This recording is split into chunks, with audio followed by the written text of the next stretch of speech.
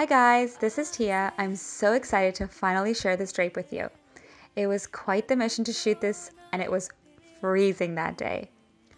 For this drape, you'll need a lehenga skirt or any skirt with a drawstring waist, a lehenga top or any crop top, and a sari. First, tie the drawstring as tightly as is comfortable.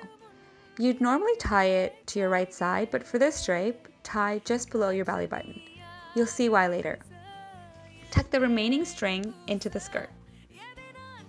I pleated and ironed the pallu or the fancy end of the sari, and I will cover this in a future video. Take your pleated pallu and place it over your left shoulder. I like my pallu to hit just above the ankle. Long vertical lines in any outfit elongates your body and gives the illusion of height. Find the plain unfinished end of the sari and start pleating. I like to hold my fingers like this to help the pleating process. Fold your thumb under your index, middle, and ring fingers. With your pinky sticking up, hold the end of the sari between your thumb and fingers and use the pinky and thumb to hold the pleats, like this. You're basically using your pinky and thumb to create pleats that look like an accordion. Pleat the entire sari. This is more than double the amount of pleats you'd end up with for a regular navy drape. Pleating takes a lot of practice, so don't give up if you don't get it right away. Arrange the pleats so that they are neat. Leave a little bit of fabric, enough to wrap halfway around your body, and tuck into your right side.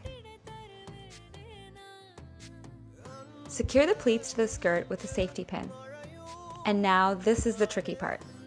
Rotate your skirt 90 degrees clockwise so that your pleats are now at your back and the spot at which you tied the drawstring is sitting on your right hip.